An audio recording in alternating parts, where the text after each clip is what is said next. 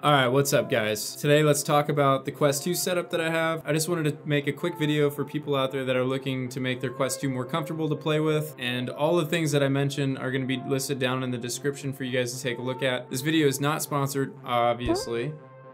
These are just what I found and I think personally to be the best options right now to pimp out your headset. There are a few solutions out there to help you with playing for longer periods of time to keep it as comfortable as possible. If you have the money, I think this would be the best way to go in my opinion. My biggest gripes were that the foam pad that came with the headset was just sucking in all the sweat from your face after you played for a while, and the head strap being lightweight and causing the headset to slip down the front of your face a little bit over time as you played. First thing that I replaced immediately was the foam cover because I hated the feeling of putting the headset on and getting that sweat juice just straight to the face from a couple of hours ago of playing. I bought a few covers and I think the best one by far is the VR covers from vrcover.com.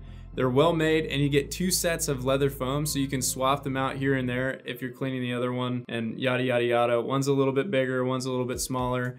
They come with a facial interface replacement as well, which in my opinion is better quality than the one you receive with the Quest 2. I dropped my Quest 2 on accident and the original broke, so I was already in the market to find a replacement anyways. It also comes with the silicone nose guard to block the light leaks coming in from the bottom of your nose. It also comes with a VR lens cover so you can cover the lenses and they won't get scratched, which I thought was also pretty cool. All of this for basically 30 bucks. It's $29 on their site.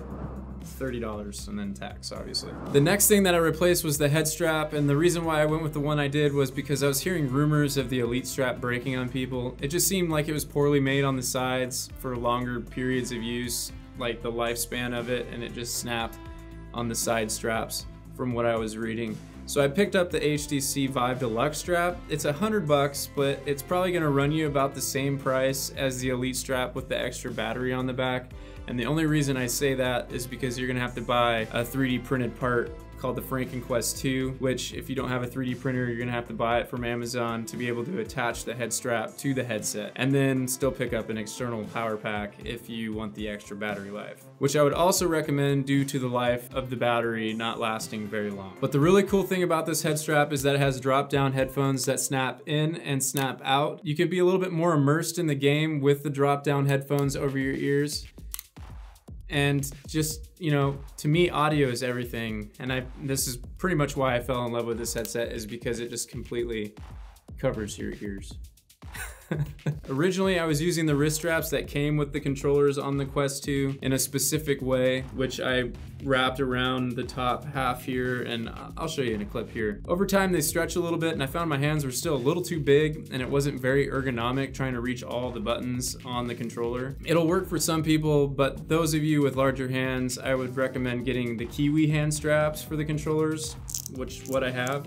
You can Velcro them to fit your hands and they're pretty comfortable to play with. Those are gonna run about $15 to $20 on Amazon, and again, the links will be in the description. I bought quite a few accessories and I wish I didn't spend the money on them because they were all crap and I didn't want to include them in the video. So these are what I would recommend if you wanted to pimp out your headset and be pretty comfortable playing if you're gonna do it for longer periods of time. But all in all, that's the complete setup of the Quest 2 and I absolutely love it. I figured I'd share that with you guys looking for some solutions to specific problems you may be having.